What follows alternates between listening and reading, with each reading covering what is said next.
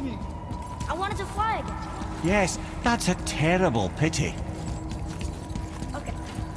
Tell me again how Odin knew we were going to Jotunheim before we did. Odin is extremely clever, you see. Nearly as clever as he thinks he is. And he's a collector of prophecies. If it's about the future, he adds it to his collection. Helps him style himself as all-seeing and all-knowing. But of course, the idea is control. Control of the future, control of his fate. He'd control every realm of every land in every world if he could. Every potential pocket of resistance, he seeks to eliminate. Even if you've never posed a threat before, he may think one day you might. So you see, it's not important how he knew before you did. It's important that he was right.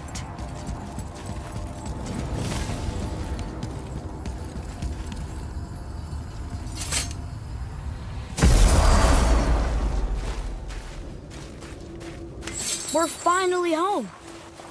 Feels like a lifetime ago. Bit drafty, maybe.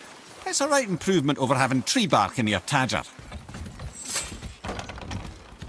Time to rest. I'm gonna sleep through winter.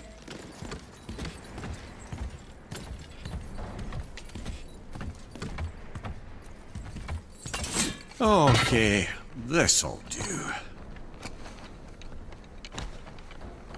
Sleep. Way ahead of you.